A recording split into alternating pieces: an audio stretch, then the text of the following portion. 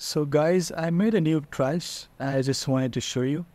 It's an extension that actually track who is not following you back. So for example, you're following them, but they're not following you back. In Instagram, I've realized that you have to check one by one who is not following you. So I made this extension that will actually give you the list. So for example, you click on the extension, you go here and you write the username. So this is my account. I click on find non-followers. And there you go, users who do not follow you back.